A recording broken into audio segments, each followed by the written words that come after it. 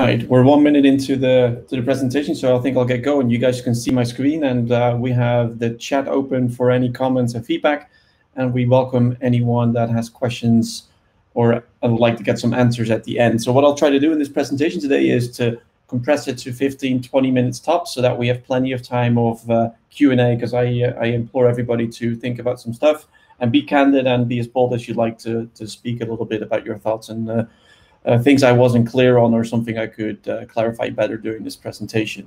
So with further ado, I really want to say thanks for joining today's session and giving me a chance to share on Cargill's behalf of what we're doing in our journey, in our ambition to digitalize the food supply chain in leveraging Hyperledger Grid. It's a real unique proposition that I get the privilege of leading in my role as digital product line leader. My name is, by the way, Borre Moolenaar, and guessing by my name, I'm not based in the United States. I live in the Netherlands, but I'm based in Cargill Schiphol. So we're in the Schiphol office, which is next to the airport, which is the airport location. So if you're ever around, let me know. But I hope that post-pandemic, we get to see a little bit of the globe again in person. So if we ever get a chance to meet in person, I also look forward to that opportunity. I hope you're all doing well and excited to kick things off. So with that, talking a little bit about why Cargill set on this journey, and something that I think also is close to a lot of our hearts and something we've all experienced in different ways and meanings, is the change of what the pandemic has brought to many industries, including Cargill's, about the need to digitalize and invest in data. A couple of things that really stood out for us is that we always knew we had to invest, and we always knew there were elements of the supply chain that were predominantly out there that we needed to go after. But with the pandemic and forcing us to work away from the office and in our own safety of our homes, it really created a new urgency to create that transparency and visibility. So the thing I like about this quote from the New York Times is really that it's really compressing all the issues into an accelerated funnel and accelerating the thought process and the leadership support that we need to start the journey for that digitalization. And I think it's really fitting for today's conversation to talk a little bit about what trends we've seen and how did those issues compress our need to invest in this technology and how is it benefiting us. So for those that are not familiar with Cargill, Cargill is a global agricultural business. We've been in existence over 150 years, started in the United States with corn milling and training, and that's grown over the years organically and with acquisition in different product lines. We're active in animal nutrition and feed mix. We're also active in aqua nutrition and different product lines there. And we're also now specializing in health and optimized feed. And we're also very active in commodity trading, such as soybean, soy meal. We have palm oil, we have cocoa, and many other diverse product lines across the globe. A couple of trends that are predominant for a company such as Cargill in the food industry is to really think about the trends externally of how that transformation is driving the force in terms of the growth of the food ecosystem and what kind of products are on the shelf. The difficulty of those growing products on the shelf isn't per se the number of products, but the complexity to manufacture and produce and distribute those products. And that's really where Cargill sits. And we also expect, and everybody's pretty informed, I guess, about this, is that the increase of demand will also grow with the growing population of the earth.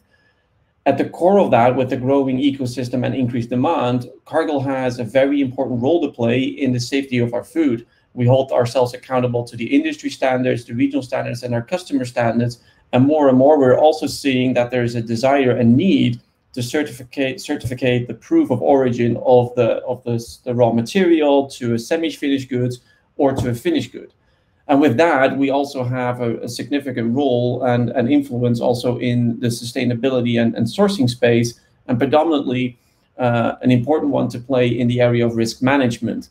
To give you kind of a flavor of this, a key topic that is very well on everybody's radar today is the topic of deforestation and farmer livelihood. And those are just two examples of risks that we are trying to manage in our supply chain by being proactive and preemptive to prevent these from happening and making sure that our supply chains are credible for the raw materials and how we source them and what we source.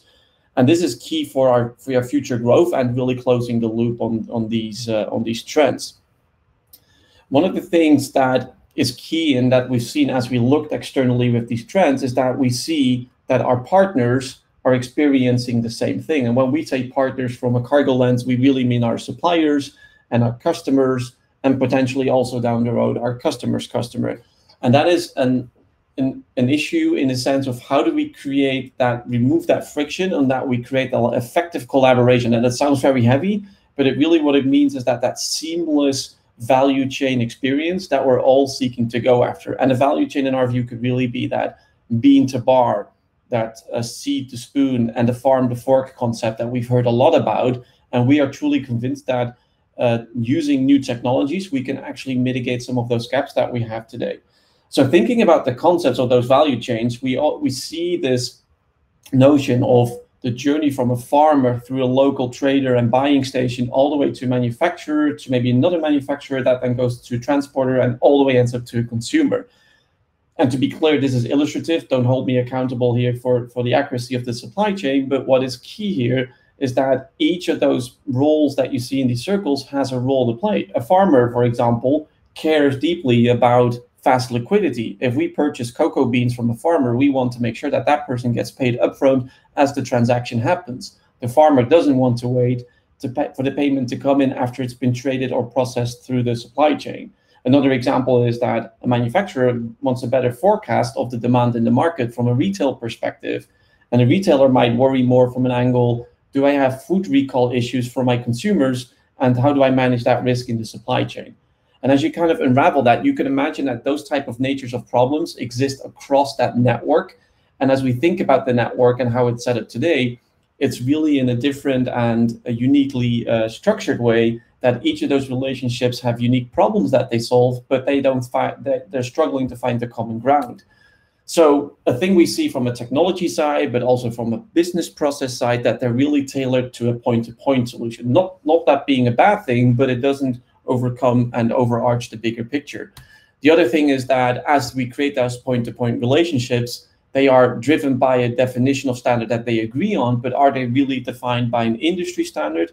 In our experience, that's been a really tough animal to wrestle with, and we see that in a lot of examples in the work we do. And because of those standards and the point-to-point relationship, getting access to data becomes a key enabler. And we see a lot of investment in web portals and different capabilities that provide insight, but really having access to the transactional nature and having that reach deep into the supply chain and value chain is something that is still a big hurdle. And with all of that effort and all that energy and also the investments coming into the landscape, it's also about how do we create value from an efficiency piece and cost management perspective, because at the end of the day, the true value for us is to mitigate the costs and the efficiencies that are really here. So how are we thinking about this? If we continue to look at this network and we're seeing at it from a different lens, we're seeing the opportunity actually to say, hey, here's actually a landscape where we can think about efficiency, transparency, and security. And how are we thinking about this? So in the role of a manufacturer to a distributor or to a retailer, we say, what if we have a technology running in the background that is facilitating the elementary capability of a node to enable some basic distributed capabilities? As you then create the network, and it's now being visualized in a blue state, you're actually transcending that point-to-point relationship and actually creating meaningful connections that allow you to think differently about how you create those bridges today. And as you can see, the illustration now is from a retailer to a manufacturer and from a manufacturer to a distributor, but it's also now crossing potential other steps in the supply chain. And what is interesting in that relationship now, that because of the deployment of the standards and the technology, a retailer can also now think about a dotted line to a potentially new distributor that actually closes the loop and brings new value. And how this all works and looks, we'll talk about a little bit more meaningfully in an example I have lined up. But this is really to illustrate graphically and from a helicopter view how we are thinking of how this connection should be established. The reasons what this brings ultimately anyone that participates is really this notion of transparency. Ultimately, people that have companies that deploy these capabilities are going to be positioned to make better and faster decisions, and they are going to have a better overview of ongoing processes. And to be clear, the information that they have, they can also share externally, but that will be obviously with different capabilities than with technologies such as Hyperledger Grid.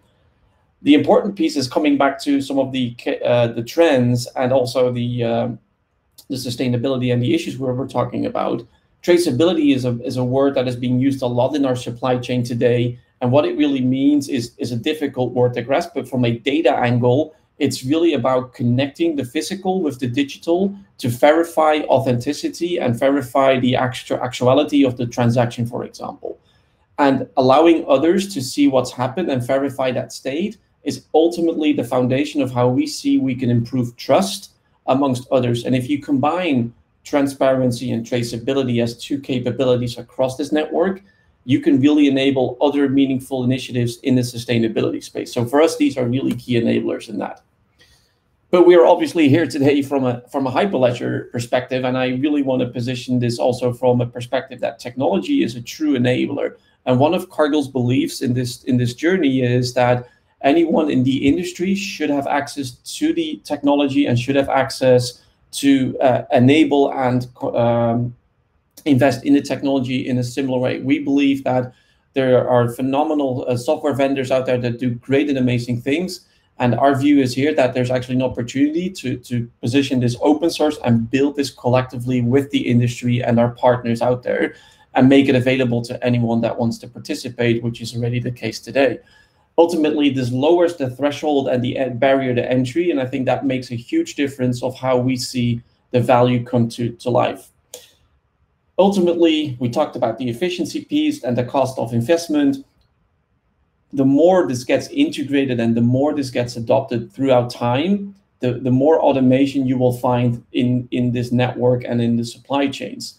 That will actually remove all that friction that we talked about, and that's obviously some of the big benefit that it brings to the table.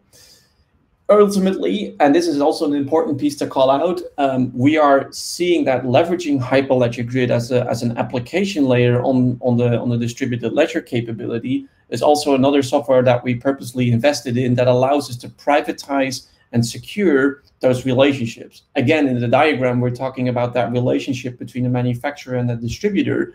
That relationship is private for all the right reasons. Maybe they have price agreements, maybe they have specific items that are only manufactured for that specific distributor. Those relationships need to be private, and we secure that in a meaningful and thoughtful way. And I'll be happy to speak more about that in the following slides. And I think that is an important piece to call out, because with a lot of distributed ledger technologies and open source capability or general technology capabilities in this nature, is one of the things that we've seen that sharing data is proprietary and important, but maybe not always for certain relationships. So that's something we thought of as well. So how are we seeing the bigger picture of what we're wanting to do with Hyperledger Grid? So what is our future vision and what are our current priorities? So a little bit giving you a flavor of the screen you're looking at right now is a stack of ideas of business apps that we are going to go after in between now and the foreseeable future. To be clear, this is not set in stone. This is a proprietary map that we have highlighted for capabilities that we want to invest in. So, and as you can see by glancing on a few of them on the top part of the dotted lines is ideas of apps that are meaningful to our customers and suppliers. How this really works is that we are building and developing and designing grid components, and those are highlighted in the lower box in the yellow dotted line that we are marking with the little cogwheels in the white squares. So to give you an example, we are developing grid products. We'll have a demo lined up a little bit shortly. We are investing in location, which is another component. So how you should look at Hyperledger Grid in our view of the capability is really building individual components that stack up like Lego blocks, and as you combine them, they add up to a capability or application. To give you an example, we've been investing a significant amount of time enabling transactional capabilities on the Hyperledger Grid software platform, and so we've taken Grid purchase order here as an example, which is really about a default workflow that needs permissions, roles to basically execute purchase orders of raw materials between a supplier, a processor, and a manufacturer. In this regard, we needed 4 additional capabilities or components that needed to funnel up like Lego blocks to build that grid purchase order view. So grid identity is the key component that is needed to facilitate the role-based nature. Grid product, which is something we'll demo separately, is also a unique component that can run individually. But if you group it with these other 4, you can actually create an additional value-added app. The workflow component manages the process flow, And location is necessary because once we go outside the company walls, we need to manage purchase order across potentially country borders and obviously different locations around the globe. All of these things packed up, like I said, Lego stacks build up the application. So where are we then from a perspective in our journey? And here's kind of the framework that has dismantled the last two slides and kind of a roadmap for the vision going forward. And one of the things is key is that, again, this gives you a flavor of how we are looking at the journey. And we're really investing today in key and core capabilities that are necessary for Grid to be mature and scalable to the next series of features that we have lined up. We see phase 2 really about further automation, and then really down the road, the value creation.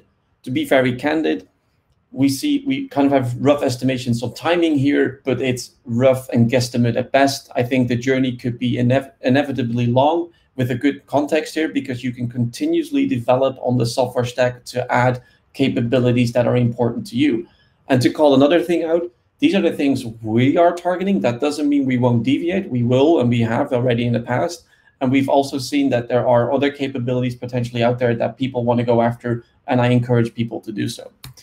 So one thing I'll touch on quickly, and I know we're flying through this, is why would a company then invest in capabilities, and how do we create that efficiency, and how does a CFO or how does our CIO or a CEO say this makes a ton of sense to me? Because ultimately you're really talking to these guys about blockchain ultimately in one form or capacity, and you're trying to tell them, hey, we need to invest in this because this makes a ton of sense. But that's like describing to them, we're trying to invent the internet before the internet was invented. So how do we measure value and how do we capture it? For Cargill, it is really about removing that friction. And we've looked at it from two beneficial angles in two examples of two customer types. So the dollars you're seeing here are illustrative, but we have done some math and they're very conservative, but they give you kind of a flavor of what you can think about of how Cargill is seeing the value from a mutual beneficial side. So take an example here. If we had a better perspective of disputes and managing and lowering those between 10 to 35%, between a retail customer or a distribution customer, you could think about anywhere on a year-on-year basis, efficiency gain of 300 to 260K benefits. Now, what does that mean? This is basically a time material expression. So in other words, dollars times hours spent on actually managing these type of efficiency pieces in our business. Why is this important? This is not a reason, obviously, to look at the workforce, but it's more how do we deploy the workforce effectively and meaningfully? And if you think about this, the beneficial side, a distributor has 1,000 to 10,000 relationships that they have as suppliers to them, including Cargill. And the more this gets adopted and the more widely spread this is saturated into the industry, the more the mutual benefit grows for everyone participating. So this is really an interesting lens to look at a grassroots perspective of what kind of processes do we have, how can we overcome those friction in the processes, and how can technology enable that? This is the result of it, and giving you a glance and a flavor of how this works. The key aspect that I want to call out, maybe some people see this as a low number, some see it as high. The key underlining tone is also that this is not a working capital lens. That is exempt from this story. So this is truly the efficiency piece only. So the overall P&L and work balance benefit is actually even higher for certain companies. So that's really something to think about. But now I really want to make it just tangible for you guys, because you've been listening to me about talking about the vision and how we're investing in Hyperledger Grid. But I just want to show you guys an example. So remember the purchase order piece that I called out a specific component. Well, I'm going to demonstrate it shortly, a little video, and showcase a UI component on top of it of how Grid product works. So a couple of things are, and now we're really coming down to a level of an individual component, but that can actually operate individually on the stack. So the efficiency pieces are really predominantly important, but this is a real milestone, and we've been working actively with a series of customers deploying this technology as we speak. And the beauty of this is that we are now getting into a state where we are actively sharing product information in a shared state across a distributed capability. And that is a really important milestone for a couple of reasons, because it means that new technology is finding its way integrated on both sides of a trading party. But it also brings a ton of value in a lot of different ways. And we've created a UI that you're looking at that just gives you the experience of how does this look and feel. I'm going to switch to the next slide, and I'll start a short video, and there should be voiceover. And from that, you hopefully get a better taste of how the UI interacts and how it moves and looks and feels. And again, it's early prototyping work from a couple of months ago. Today's state is a little bit more modern, but that's why we captured it. Hi, I'm Darian Plum. I'm a software engineer working on distributed ledger systems and a maintainer of Hyperledger Grid. In this video, I'll go over the value statement for Grid product, take a quick look at its design, and show an example of how it can be used. Grid product is a feature within the Hyperledger Grid platform. It provides a way to share standardized product data for items that are transacted, traded, or referenced in a supply chain. Grid product is grounded in GDSN standards, which are widely adopted open standards developed and maintained by GS1 to represent product data. However, Grid product features a flexible design that can be extended to other standards as well. With Grid product, we can ensure that any product data we choose to share with our trading partners will be up to date and have the correct taxonomy. But how does Grid product accomplish this? There are three main components that make up the Grid product infrastructure. Templates. Any data that goes through Grid product has to adhere to a defined template. Grid product includes a default template that implements GS1 standards, but it's possible to define templates based on other standards to meet the needs of the parties involved. Rules. In a distributed ledger, smart contracts encode the logic of the system. They ensure the validity of any new data that is shared through Grid. In the case of product, the smart contract ensures that the product data actually adheres to the template that we defined earlier. Permissions. Grid product integrates seamlessly with the Grid permissions capability. This capability allows an administrator to grant certain agents the permission to write data to the distributed ledger. This ensures that only agents with the proper roles have the ability to create, update, or delete product records on Grid product. Now we'll show an example of how Grid product can be used.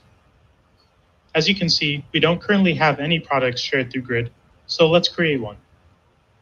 First, we enter the GS1 identifier for the product that we'd like to share. Next, we select the trading partner relationship where we'd like to share this data. And finally, we enter in our Grid organization ID. Next, we need to create the product record. There are a few different options here. We can enter the data manually, or we can drag and drop a spreadsheet which contains our product data. Grid product also has the ability to integrate with existing data management solutions via the Grid REST API. This would allow us to add many product records at once. For large data sets, this would be preferable over using this UI experience. Finally, we review the record and submit the transaction. This will be validated by each trading partner's Grid node. If all partners are in consensus that this data is valid based on the defined template and smart contracts, this data will be added to our shared state. As you can see, we've now created a product record using Grid product. This data is replicated on all nodes in the trading partner relationship. If for some reason the product record has to be updated, we can use the Grid UI to make those changes as well. Thanks for watching this video going over the basics of Grid. Awesome. I hope that video with the voiceover was clear and understandable. I'm happy to share this, obviously, if you want to see it again. The flavor, I think what is key here is that the capabilities that we're going after have always been focused from a business perspective backwards, but obviously it's open source and available to anyone to go after problems that are meaningful and important to them. The pieces that I think is key of just a demonstration like Grid product with the UI layer, that it gives some tangibility for other people to see of how this technology actually enables all of that value. Having said that, I've been speaking a little bit longer than I planned for, so I hope this was valuable. I hope you guys had a little bit of line of sight of what Cargill's doing and why we're investing in these technologies. I welcome anyone to join the conversation today. I'm going to switch back to the window in a minute for Q&A because I want to make sure that we cover all the questions that we have. And I encourage anyone to join the conversation and participate. The hyperlinks here are all active, so I encourage you. And I also drop my email address for anyone that wants to follow up offline or in a direct level. With that, I'm going to switch back to the Q&A side. So let's have a look here. So we have a question for the UI. Is a great visualization, but does this create a separate manual data entry? So a good question from someone here in the audience. So the UI is a temporary means to insert data indeed to the capability. Ultimately, what you really want to do is automate this. And there's a couple of ways of doing that. We're building a capability known as Griddle that is using today XML insertion. And what we're really in the process of also building in the foundation is the integrating component to extract data from source systems. And you can imagine source systems like SAP, Oracle, or other master data systems that you have in your company environment or professional environment that you want to integrate. And this is really where my teams are working with our global IT organization on the Cargill side. And we're doing the same and coaching our customers and partners to do the same with their IT side to integrate. And that's when it gets seamless. And then it comes back to that initial picture where you saw all the meat patties lined up, because then you have a fully fledged and automated integrated system. So I hope this answers some of the question. Someone else, Bern, is also asking a question. Hey, Bern, thanks for joining today. There's a lot of detail about business process here. Normal companies would not share this level of detail publicly. Why is Cargill? Yeah, it's a really good question, Bern. So a thing that we purposefully see and do is that the friction that we experience, like I said, other companies experience as well. We've worked in consortia with 4 other trading parties that I can transparently say they are equal or small, or close to the size of Cargill themselves in different roles they play, such as distributors, manufacturers, and retailers. And in that space, these type of frictions matter because it impacts their bottom line and top line every day. And I think we've learned by being transparent and by calling out the frictions and inefficiencies we have, that we can see the collective opportunity. We also do this to say it's not about making money, because nothing about the notion of value is about revenue. It's about removing that friction and actually creating meaningful relationships that actually create more stickiness and allow to spend time as corporations and companies in the areas to remedy the trends that I highlighted earlier. So for us, the transparency not only comes with the tech, the software, but also about the value generation. And it should be a mutual benefit, because otherwise I don't think anybody else would like to adopt it. We have Arnab also asking a question.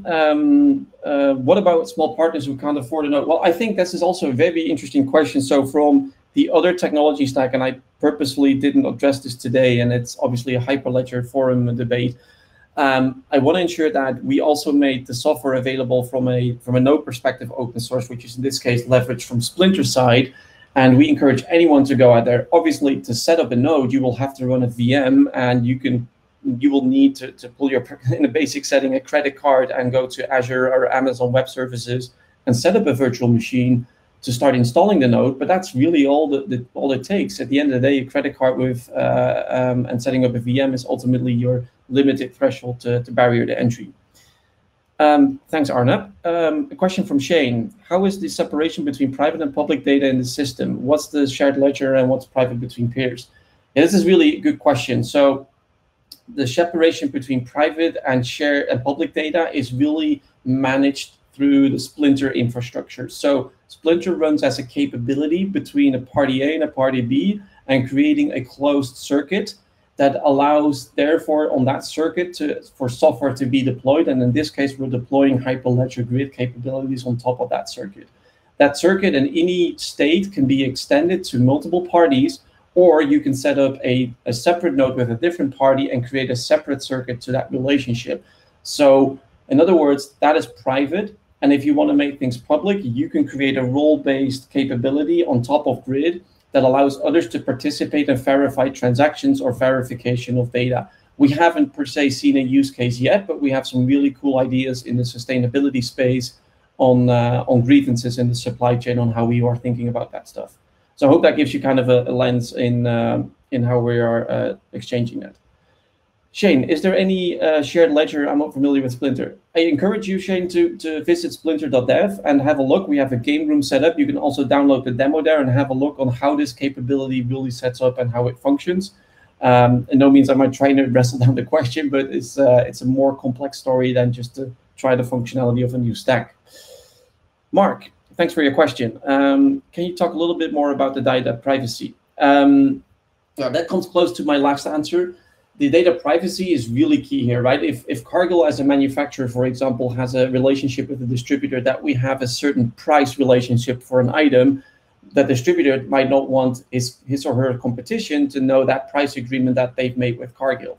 The important piece is that the way you set up those circuits and the way you deploy the capabilities actually prevents that information from being exposed anywhere else.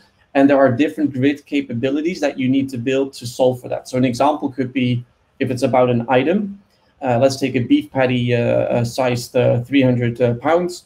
And we've agreed that that costs $2 per pound, right? Then that needs to be extended through Grid Catalog, which is something we're exploring in our second phase. And that will then be a privatized data attribute that will be part of the original item setup and classification. So I hope that kind of gives you an understanding of how we would then implement some of that. And that is then adhered through the distributed ledger and also the grid capability. Last question I think I have on the ledger here.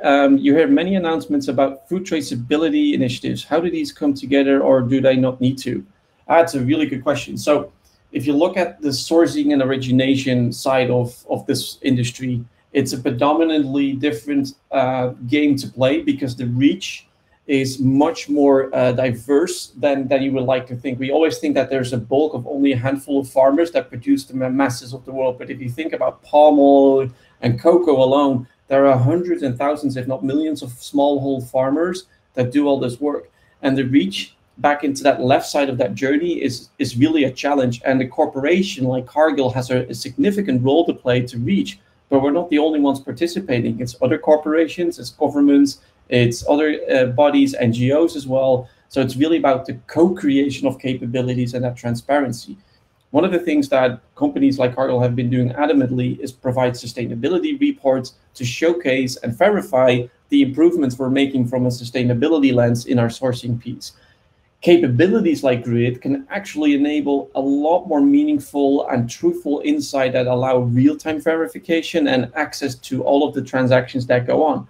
What if you can connect a buying station as a transaction happens with a cocoa bag, and you can tag it with a barcode as it gets shipped with a truck across the country or region? Then you can start thinking about tracking and tracing. But an NGO could come in and actually look at that data, thinking about, hey, that's now a sustainably sourced piece because it came from farmer X, who's been certified as a sustainable farmer, for example, from a fair trade perspective or from an UTZ. So these are just two examples, of course, from certification bodies, but these are just the concepts that we are thinking about. And yes, last question, and then I know we're already over time, 5 minutes.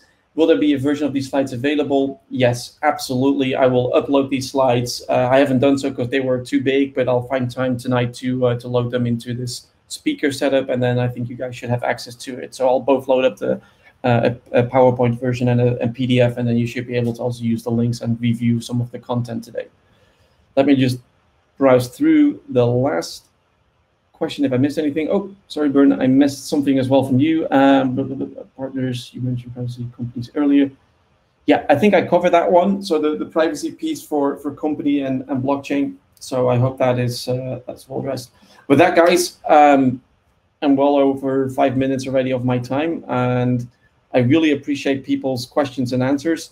Again, my information, contact details here. I encourage folks to try out the hyperlinks, to play a little bit around with the Splinter demo, but more importantly, get active. You can reach us on the Hyperledger chat, which is in the chat hyperlink on the right.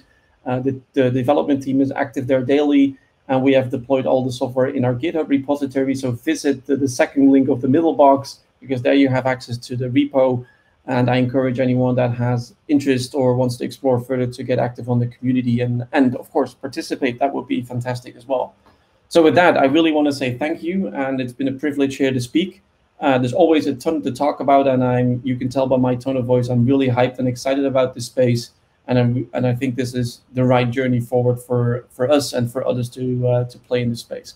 So with that, I would like to say thank you so much also to the Hyperledger people for arranging this and setting this up, because it's really well executed, and I really appreciate the momentum, and anyone in the audience today for taking the time and listening to our story. Thank you, and have a good day, good evening, and good night.